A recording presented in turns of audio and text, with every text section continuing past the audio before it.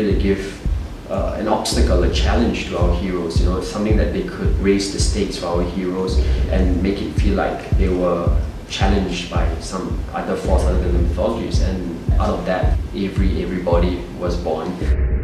I think he's born, you know, normal like anybody else, but he become a victim of circumstances, a byproduct of a tragic life, and he sees the world, the society differently, very, very differently, very dark, grim. You have no right to tell me how I should act. You created me, Dr. F. I learned from you.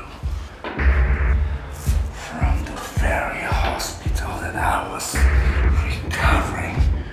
Sherman took him to another level, from not just being that big brother, that kind of how I created him out of the orphanage setting where he was kind of like the de facto older brother to the other bodies, you know, Sam, Annie.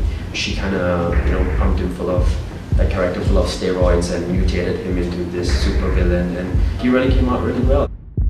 We kind of feel that the adjustments, all those tweaks kind of help bring a different side of the character that we never thought during the initial discussion, during the reading. It kind of adds some new layers to it, kind of fun to play in that sense. Playing Avery in all the scenes brought so much joy to me as an actor, because it's kind of different experience.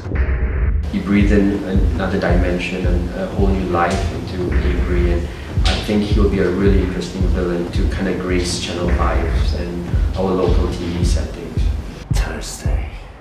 But now I'm haunted by my ghosts. Who is she to temptate? Who is Thursday?